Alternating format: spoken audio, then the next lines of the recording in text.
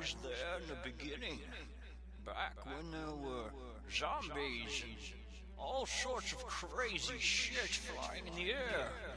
They called it Alpha 5. I called it the great disaster of our time. Alongside a package of unopened Newsweek magazines. It was my task, my duty to lead young Hobo, Master Hobo as he preferred to be called. Apparently he's some kind of 10th level dungeon wizard gnome priest mage thing. I don't even know what that is. All I know, it was my job to lead him down that dark alley and probably take advantage of him. But then I saw more potential in this one. Maybe he'll be able to free us from great evil.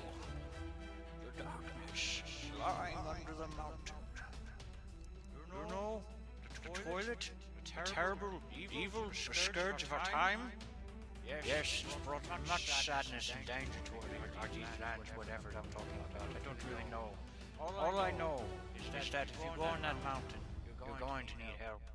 And I wish I could offer you that, but I'm just a simple asshole, and I don't possess much skill of anything. In any regard, you're fucked. Basically, you're fucked, Mr. Hobo. A great evil lies deep within the mountain. It is a stenchy, foul beast. It must be slain with damaging fire, arcane lightning, a great amount of gusto, a Newsweek magazine. I will accompany you on this dangerous burden, Mr. Hobo. You have my shotgun. And my axe. And my bow. Oh, joy! No craft we possess here can shatter the sacred porcelain. We must find it in its lair and deal with it swiftly, harshly.